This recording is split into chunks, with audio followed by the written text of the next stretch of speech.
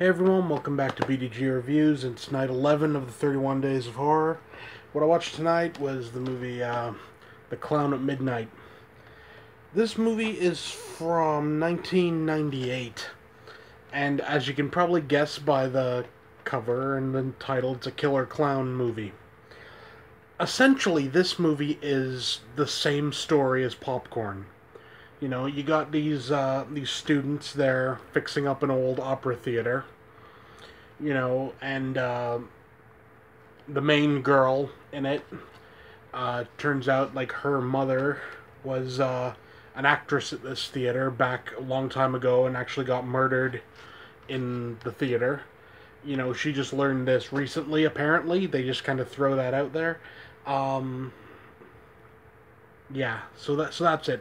They go to this theater. They're fixing it up. Turns out this clown killer hasn't left. So yeah, it's your basic 90s slasher flick, but it's really fun nonetheless. I always used to see this movie a lot on TV. I could never find a physical copy, you know, and then, you know, I know apparently there's a DVD somewhere. I could never find it. And eventually I found this on VHS for like 99 cents, so I was like, yeah, I'm getting that. It stars Christopher Plummer, Margot Kidder, and it also has in it Tatiana Ali. She's that girl from Fresh Prince of Bel-Air. The acting in this is, with the exception of like those big name actors, is not super great. You know, this movie doesn't have a lot of gore.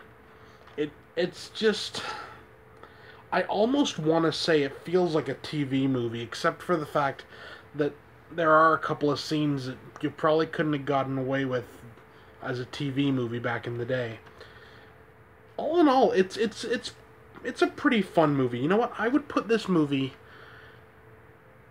like Popcorn. It's not as fun as Popcorn, but I would put it sort of in the same class. This is something you could show to someone who's just getting into horror.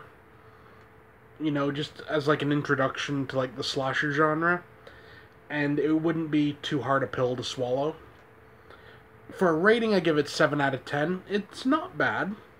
It's not great, but it's all right, you know. And it's a fun time to watch. So yeah, I'll try to find a trailer. Leave it below. Yeah, that's it for now. See you next time.